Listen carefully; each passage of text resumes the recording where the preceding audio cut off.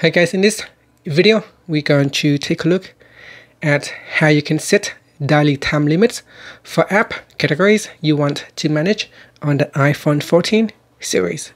First, let's go back to the home screen by swiping up at the bottom of the screen. And on the home screen, tap on Settings.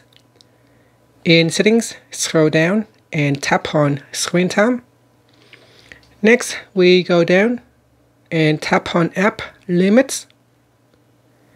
Next, tap on App Limits at the top to switch it on. So tap on the toggle button and switch it on.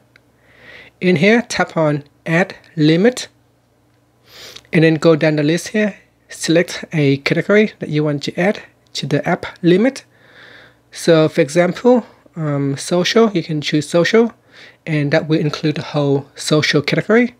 If you tap on the right arrow button, it will expand down, and in here you can choose which apps.